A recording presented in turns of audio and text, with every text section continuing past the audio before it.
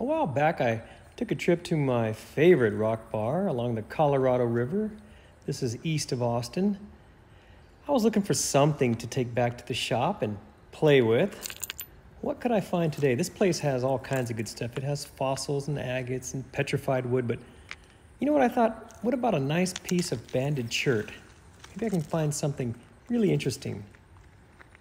This piece looked kind of interesting. I thought, let's take this back to the shop. I'll bet we can do something with it. Okay, let's take a closer look at our piece of banded chert that we found. What do you think?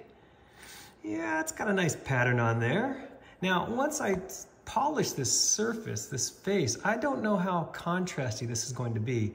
Right now, you can see quite a bit of contrast between the dark and the light.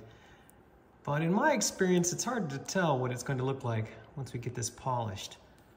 All I'm going to do is take it into the shop and just face polish this right here, not touch anything else on the rock. Everything else will stay as is.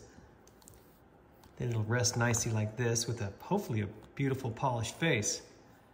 So come with me into the shop and let's see how this thing shines up once we get it nice and smooth. As usual, we start with the 80 grit hard diamond wheel for the basic shape. After probably 30 minutes, it got to this point. From there, we take it to the 220 grit wheel to clean it up a little bit.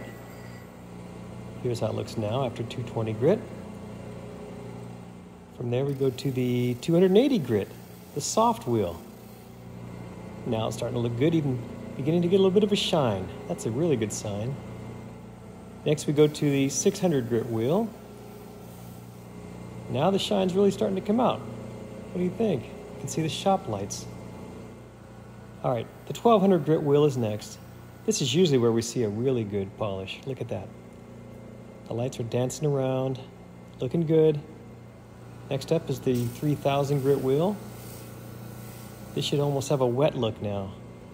Look at that. Remember, this is completely dry. From here, I think we'll go to the cerium pad. So this pad's been sprayed with the water cerium mixture. We hit this for a couple of minutes. There you go. Now that's the final polish. What do you think? Has that mirror-like polish. I love that. Look how you can hopefully see my hand waving at you. Okay, now that it's done in the shop, let's take it inside for a closer look. Our banded chert face polish is finished. What do you think? Check it out. I think it turned out pretty nice.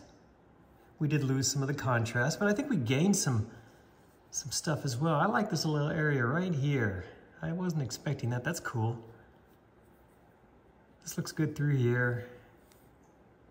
The polish is nice. It's not perfect, but it looks pretty good. What do you think? Hey, thanks so much for watching this video. I hope you enjoyed it. Please check my other videos for more like this. Thanks again.